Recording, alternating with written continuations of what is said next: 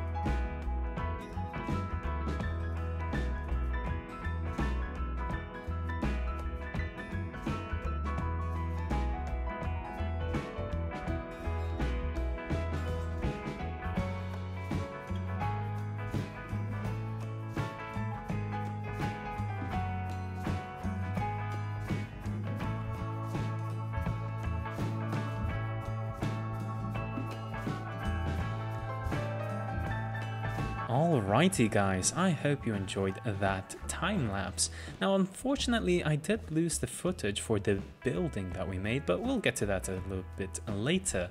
But yes, as you can see, we have this beautiful ship over here, right? I really love how the sails look and just the shape of them. It took me a while to get them right, but yeah, to be honest, the amount of time it takes to get the sails correct takes just about as much time as it does to get the actual ship correct, right? And you might actually recognize the actual ship's hull, because that is exactly the Minecraft shipwrecks that get generated, right? And we actually had one right over here sunken down, so it's pretty much exactly the same. There are a few differences here and there, but overall it is the same shape and even the same color pattern. But yeah, if we manage to get in here, you'll see that it's actually quite spacious. It's not small at all, and yeah, I'm very happy with it. And here we have the captain's wheel and whatnot. But yeah, now you might have noticed that the sails are actually very vibrant, right? It's yellow with orange, and that actually looks like a sun, right? So yeah, that actually plays a little bit into the lore that I'm thinking about. I'm thinking of basically this ship coming from the Sun Isles, right? And it'll be like a spice trade ship. And yeah, so that just explains like the different designs and the really vibrant colors. I'm very, very happy with it. I've actually taken a lot of inspiration from Game of Thrones season 6 or 7, I'm not 100% sure, but because a lot of the ships there have the same sail patterns, right?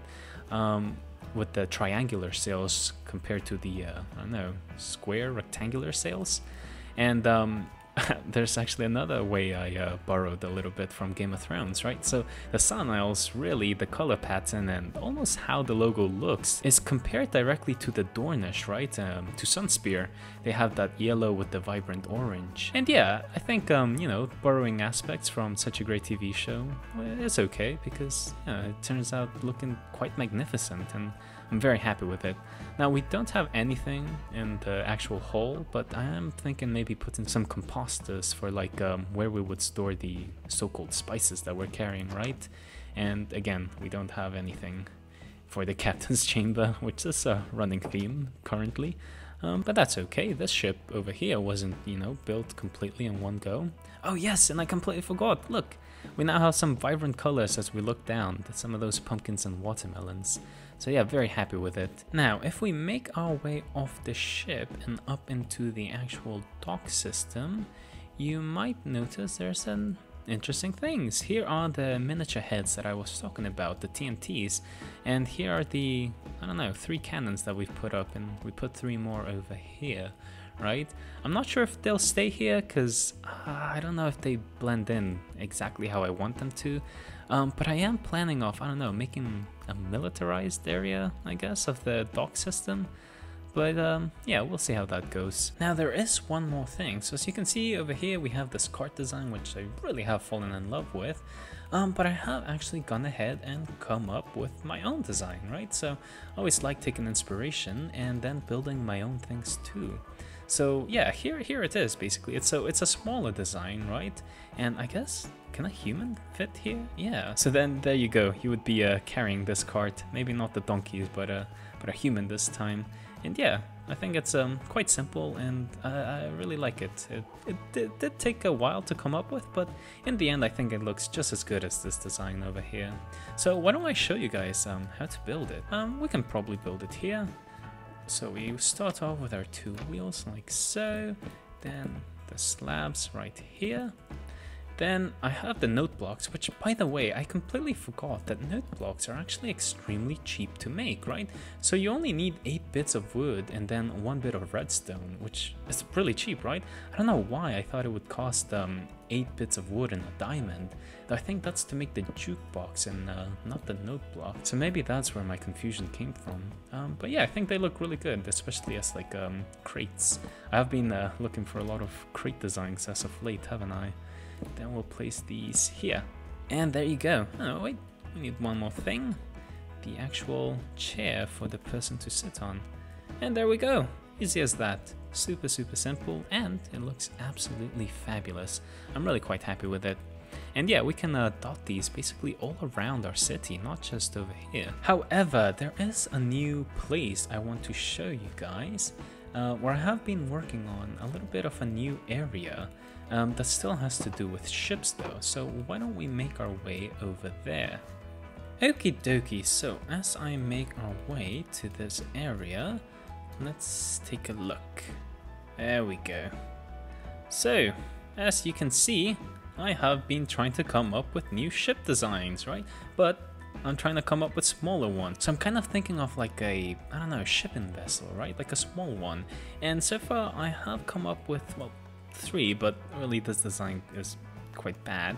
So I've come up with basically this one, which I think is the one I'm leaning to, compared to this one over here, which although might look nice, I don't know if it will really fit what we're doing, because this ship really just looks like a normal ship that's been miniaturized, right? But this isn't really what I've been trying to go for. I've really been trying to go for a different type of ship, right? The smaller one. And that is because this area over here, at its maximum, is 4 blocks deep, right? And most of the ships that we have built, nay, all the ships we have built, only have a water displacement of 3 blocks, right? So we could actually have like one bigger ship out here in the middle, and then I want it to be surrounded by like smaller ships, right? Of like, I don't know, I guess poor or like small fishermen, right? That would just be docking in this new area. So yes, I'm pretty much thinking of another dock area over here, but this one, instead of being made out of stone, would be made out of wood and all of that, and maybe we could even have a few smaller houses on this side.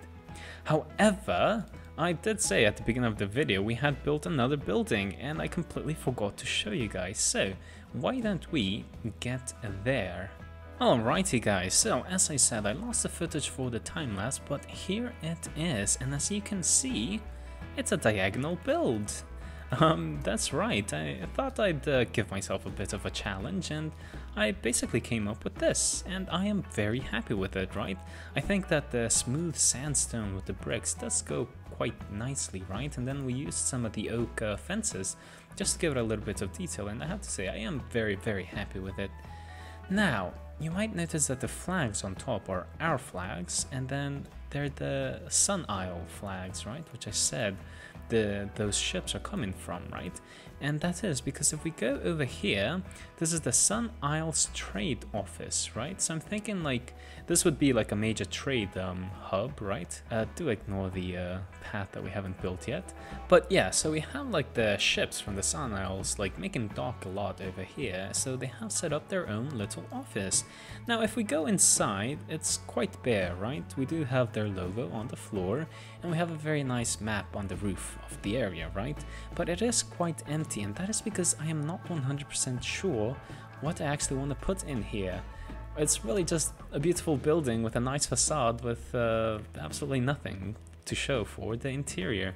So if you have any ideas, do let me know down in the comments. But yeah, I'm quite happy with the build. And it took a bit of imagination to get such a diagonal build correctly. So you can see the diagonals are not all the same, right? So we have like these beautiful diagonals. Then over here we have these like bigger diagonals going on. And that was to give it a little bit of differentiation, because if it all looks the same, it ends up looking kind of bland and boring, right? But this is very eye-popping, and yeah, I'm very happy with it. You might also notice that the roof is different to the decorative parts that we have over here, and you know, that is again to make sure that there's some differentiation and that the whole build doesn't bore the person watching it, right? Because it can be a bit of a strain on the eyes, since it is a very repetitive pattern, right? So just this one facade has essentially 6 of the same repeating patterns, and then 3 of the same repeating pattern. So we have to make sure that you don't get bored while you're looking at it, right?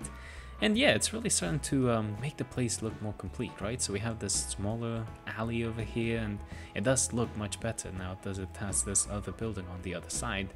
Next, we would probably have to put a build over here and finish 2 buildings or 1 other building over here for this whole part encircled area to be completely finished. Unfortunately though, that is just about all the time I've got for today.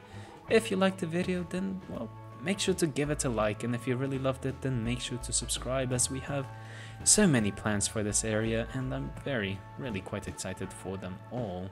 If you like my work and you want to support me, then the link to my Patreon will be in the description, as will the Discord link. Yeah, if you guys want to join that, then you guys should totally do so. I'm active there and we have a community, so yeah, if you ever want to pop by and say hi, then the link for the Discord will be in the description too. But until next time, thank you all very much for watching, and keep on building.